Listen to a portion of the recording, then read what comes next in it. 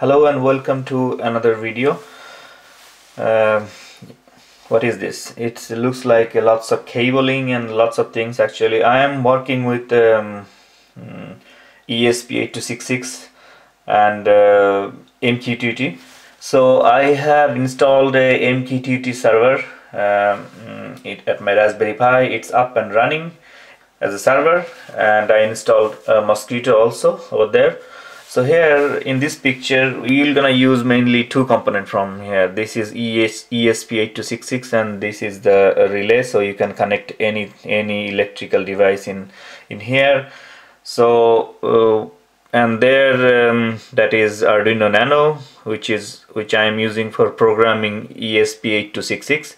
So I'm gonna show you a little demonstration by using an Android application. So there is lots and lots of Android application out there for MQTT, random one. So I'm using this free software.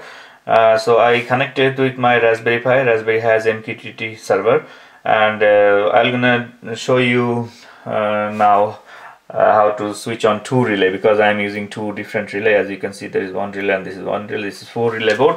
So I'm using only 2 relay from here.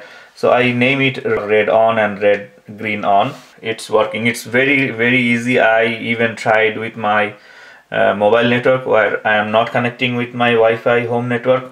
So it's really working very fast and very smoothly. So yeah, I like it. Please subscribe to my channel and share this video and thumbs up. Next video where I'm going to make all these things in one place. Let's get into it.